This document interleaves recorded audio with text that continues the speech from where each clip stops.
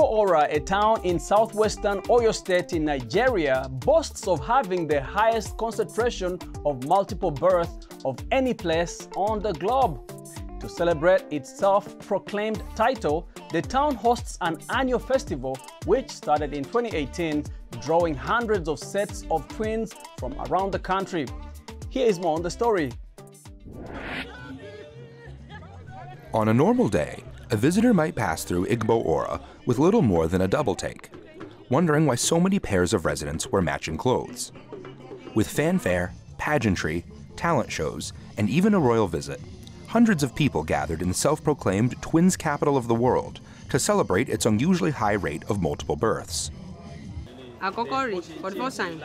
This is my first time giving birth to a set of twins, and it has changed my life. People give us gifts. Even when we ride a motorbike, some riders give us the ride for free. Whenever we go somewhere, people give the twins cash as presents. You can't give birth to twins and remain down on your luck. Population experts say the Yoruba-speaking Southwest has one of the highest twinning rates in Nigeria. The global average birth rate for twins is around 12 per 1,000 births.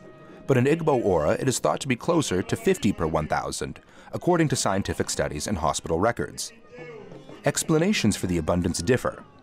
Many residents put it down to diet, especially okra leaf or ilasa soup with yam and amala. People believe it is the soup we eat here that contributes to us conceiving twins. They think it's because of the ilasa soup we eat, but I don't know if that's true. Twins are seen as a blessing by many.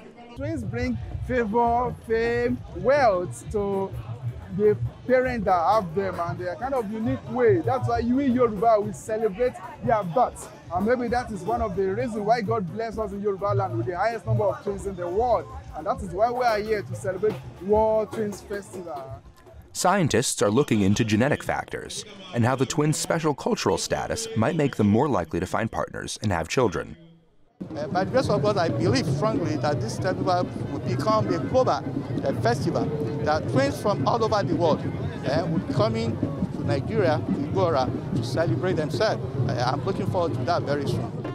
In pre-colonial times, twins were often regarded as evil and were either banished to the evil forest or killed.